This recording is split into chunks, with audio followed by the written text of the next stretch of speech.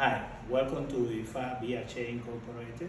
In this new video, I'm going to demonstrate what I said in the last video about the position of the coconut, the name, and how to ask questions to the Orisha. In this case, I just bring for making this demonstration these three elements. First, you need to have the Orisha. I put this small, jump issue that I have in here. This is my issue. It's my issue, right?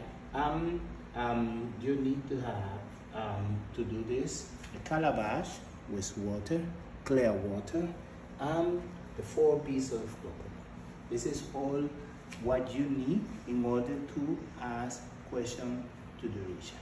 So the first thing that you're going to do is just present the calabash to Olorum Olodumare, right?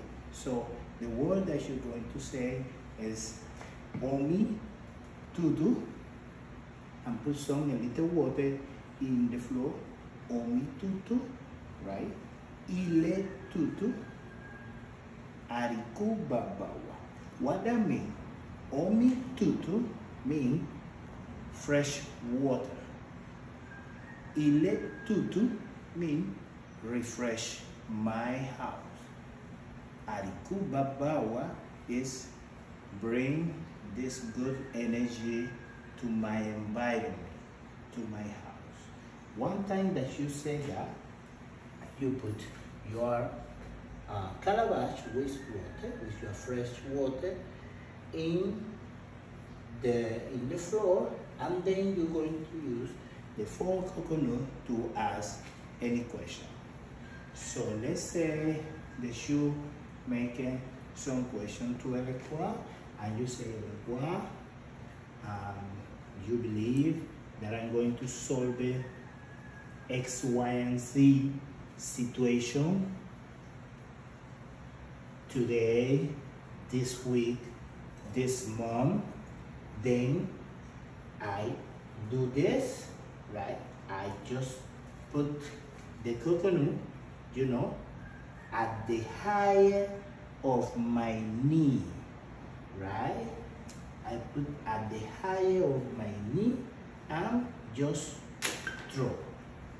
So when I throw, I see this position and this position, based on what I explained in the last video, mean a strong yes.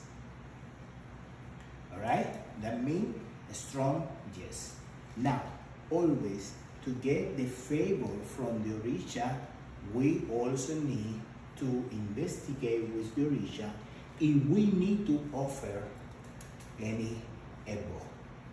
So I can ask the question. I know that I'm going to solve it because Elekwa told me already that I'm going to solve the situation. Now, I'm going to ask the question to Elekwa if I have to do something in order to solve that. So, the question will be, Elekwa, do I need to offer you any ebo? And then do the same operation. Throw away from the higher of my knee. Just throw away, and Elekwa answer me in the same way. Yes. Now with alafia, that is the other position that say yes. A little piece was breaking, so I'm going to separate, and I'm keeping the biggest one from was breaking. So for example, let's say that I'm going to ask to Elekwa, going to ask for the specific offering that I'm going to give it to Elekwa. And I'm going to ask for OT. OT means why wrong. So I ask, it is OT, then I throw away, right? I shoot from the high of my knee,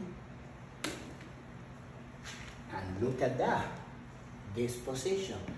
This position say Itawa, Itawa, remember, that is the answer. When we say Itawa, the answer is not secure, it's not complete.